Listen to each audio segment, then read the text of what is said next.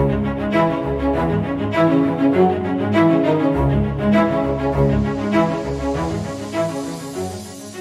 guys, welcome back to another video with InfoSec Pat. In this video, what we're going to be talking about is NIC Teaming, and I'll tell you and explain to you what NIC Teaming is and what's the purpose of it. We're going to be setting this up on a Windows Server 2019 box. So at the moment, we have two network interface cards. So for NIC Teaming, you need 2 or more network interface cards on your machine. So ultimately, how you would set this up in a physical environment, like my environment's virtual. So I have a VMware workstation. What I did, I can show you here. In the settings of my VM, I added 2 network interface cards. So we can set this and configure the NIC Teaming.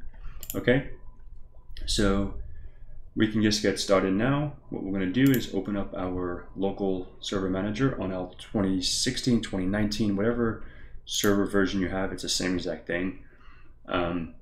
So right now, NIC Teaming right here is disabled. We can click on here, and once we click on this, we're going to see our 2 network interface cards here, and on the left hand side here, we're going to see teams. We can go to tasks and new team. We can just put team 1. We're going to click our 2 NICs. I want to go to additional properties. So the teaming mode is going to be switch independent. For load balancing mode, I want to actually put on address hash. It's always worked better for me in the VMware world, and that should be it. So we hit OK here. It'll start saving. It'll stop pending that. Now, if we go back to our NIC settings, if we refresh this, we can see that. Now, if we go on to our network interface cards here, go to properties, see there's nothing here. You can't go to IPv4 settings anymore. And likewise for Ethernet 0, it should be the same exact thing. Go to not details, sorry, properties, and IPv4, we cannot click on it. But we can go on to team 1, and we go to details.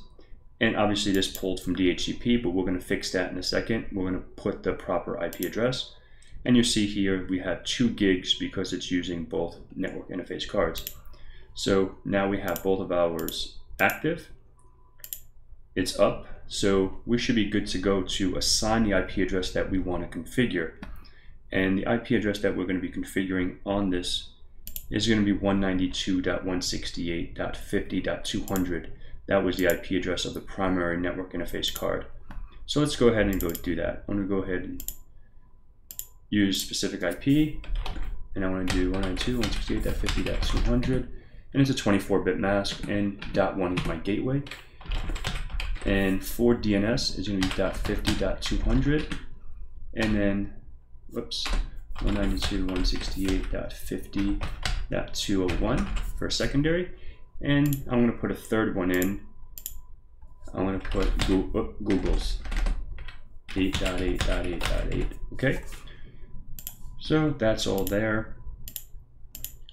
Now we can make sure we can get on the internet in a second. We'll give that a second to apply those settings.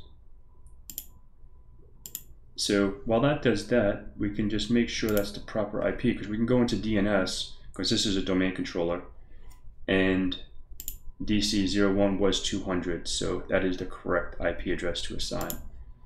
We'll give this a second.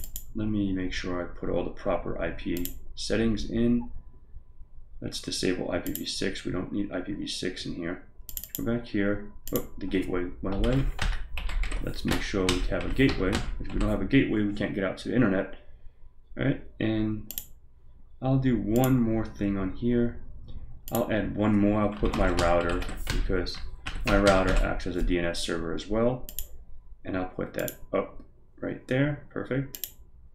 Okay, validate. Let's make sure everything is good. Now let's give that a minute. And now we should be on the internet. See here? Now we have internet. Now we'll make sure we can ping out to the internet.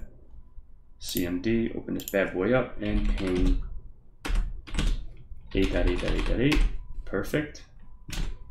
And we can ping, whoa, I don't want to do that. And we can ping Comcast. Comcast is 75.75.75.75. All right, we're able to get out to the internet. Perfect. So we are good here. And that's pretty much this very simple process to set up NIC Teaming. You can see it's enabled. And what we're gonna do really quick, for an example, maybe a question is, if one network interface card fails, do I still have access to the internet? Does my network break? And we're gonna test that right now. Let's go back to our settings, go to enable. Let's go ahead and disable this network interface card, okay? Disable, boom, I broke it. Did the internet go down? No, it didn't. And what we can test here, we can go back to our command prompt and ping out to Google. And we can still get out to the internet. And you see that? And what we're gonna do is, we can go back to our settings. We're gonna go ahead and enable this. And we'll do the same exact thing for network interface card 2. We'll disable this. Make sure we can ping, and we're still getting out. So that's pretty much the way you set up NIC Teaming on a Windows Server 2019 server. And I want to go ahead and enable this so I can have both of them active and ready to go. We'll let that make sure it gets back to active in a second. We'll give that a minute and just go ahead and refresh this. Give that a second. We'll come back in here. Oh, we'll give this a second. We'll give it a few minutes.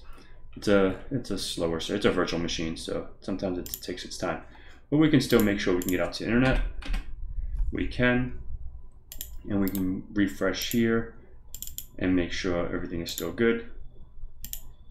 Now it's back to 2 gigs. So now, if you've seen it was 1 gig for a second. Now if we go back here, they should both be active. There you go. Perfect. So that is the way you set up NIC Teaming. If you have any questions, feel free to leave them in the comments below. I'm more than happy to help you out.